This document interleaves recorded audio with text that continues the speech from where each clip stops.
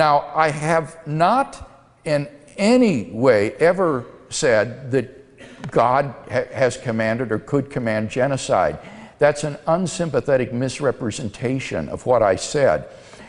What I was dealing with are these narratives in the Hebrew Bible concerning God's commands to Israel to go into the land of Canaan, or the modern-day land of Palestine, and to drive out the Canaanite clans or tribes that were inhabiting the land. And in the Hebrew Bible, God commands Israelites to go in there and to slaughter any of the Canaanites that oppose them, whether man, woman, or child. They are to be exterminated. Now, anybody who takes the Bible to be historical has got to wrestle with these difficult texts. The question is, how could a God who is all loving, all good, and all holy issue such commands? And why would he do so? Is there some kind of internal inconsistency here? And what I argued was that when you look into these in the context of the narrative, you find that God held his people Israel in Egypt for 400 years before bringing them into the land of Canaan, because he said the iniquity of the Canaanites is not yet complete. These people were not yet so debauched, so reprobate, that God would judge them. And so he held his people in abeyance until the iniquity of these Canaanite tribes was so pronounced, they were so vile and so evil, that God finally used Israel as his means of bringing judgment upon these tribes, in the same way that God would later use pagan nations like Babylon and Assyria to judge his own people, Israel, by allowing them to come in and sweep through the land and conquer the people. So that this represented God's judgment upon these Canaanite tribes. And when you read the ancient non-biblical literature about these tribes, this was a culture that was incredibly evil. Clay Jones has written an article on this in Philosophia Christi, in which he looks at some of these ancient texts. And the sort of the bestiality and human sacrifice and the mockery of God that characterized this culture was really, really vile, and it raises the hair on your neck to read these texts of what these people were like. And this story of the conquest of Canaan only comes after the story of God's judgment on Sodom and Gomorrah. And you may remember in that story, Abraham argues with God and says, God, if there are 50 righteous people in these cities, will you destroy them? Will you destroy the good along with the unjust? And God says, no, for the sake of the 50, I will not destroy them. And then, like a Middle Eastern merchant, Abraham bargains with God. Well, God, if there are 40 in the city, will you destroy it? God says, no, for the sake of the 40 righteous people, I will not destroy it. And God says, Abraham says, oh God, don't be impatient with me, but if there are 10 righteous men in the city, will you destroy it? And God says, no, for the sake of the 10, I will not destroy it. And Abraham doesn't dare to argue any further with God. But the purpose of this story, which comes in the narrative prior to the conquest of Canaan, I think, is to emphasize that God is not going to judge these people until they are utterly, utterly deserving of judgment because they are so debauched. So the story of Sodom and Gomorrah is illustrative of why God held his people for 400 years before bringing them into the land. And when he brought them into the land to judge Canaan, what was that judgment? It was not to commit genocide. That is an utter misrepresentation. There was no racial war here. There was no command to pursue and hunt down the Canaanites and exterminate them all. What was the command? The command was to drive them out of the land. The land is what was and remains so all important to these Middle Eastern people. Who has the land?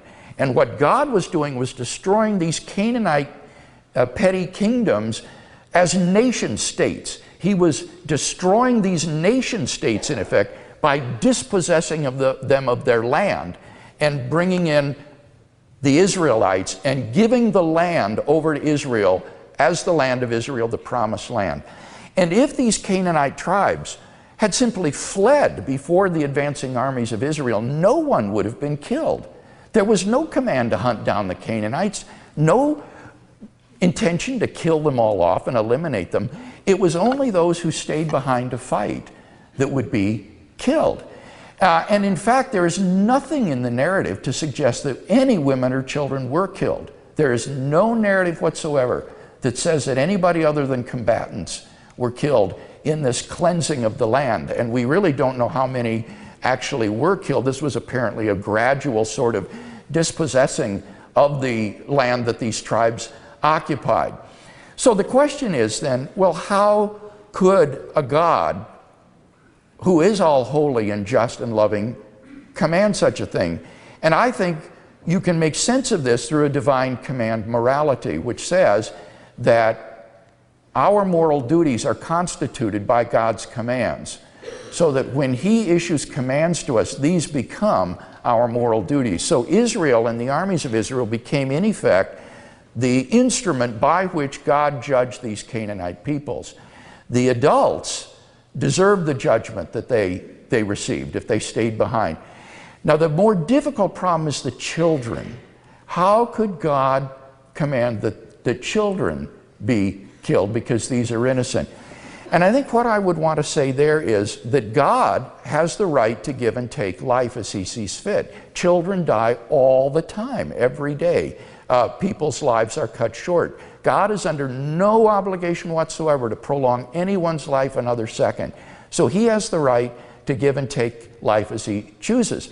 Moreover, if you believe, as I do, in the salvation of infants or children who die, what that meant was that the death of these children meant their salvation. They were the recipients of an infinite good as a result of their earthly phase of life being terminated. The problem is that people look at this from a naturalistic perspective and think life ends at the grave. But in fact, this was the salvation of these children and would be far better for them than continuing to be raised, say, in this reprobate Canaanite culture. So I don't think God wronged anybody in commanding this to be done. He didn't wrong the adults because they were deserving of capital punishment. He didn't wrong the children, if there were any that were killed, which we don't know, because God has the right to take their lives, and in fact, they were the recipients of a great good. So I don't think there was anybody that was morally wronged in this affair.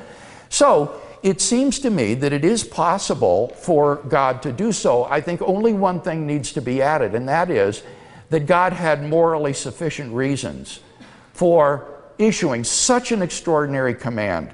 It needs to be understood as how extraordinary and out of the ordinary this command was. It is associated with the conquest of Canaan and the dispossession of the land and giving it to these people.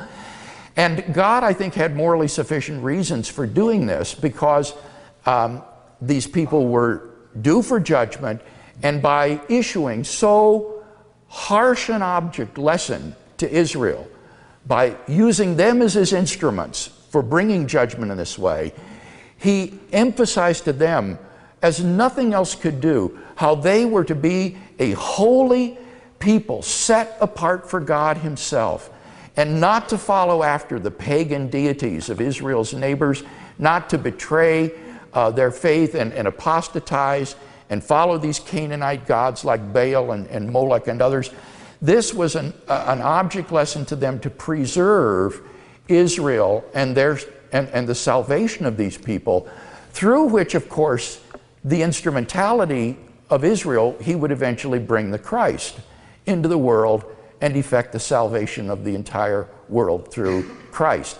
So I think God had morally sufficient reasons for doing such an extraordinary thing, which is really unique and not something to be repeated or expected in any other time or age.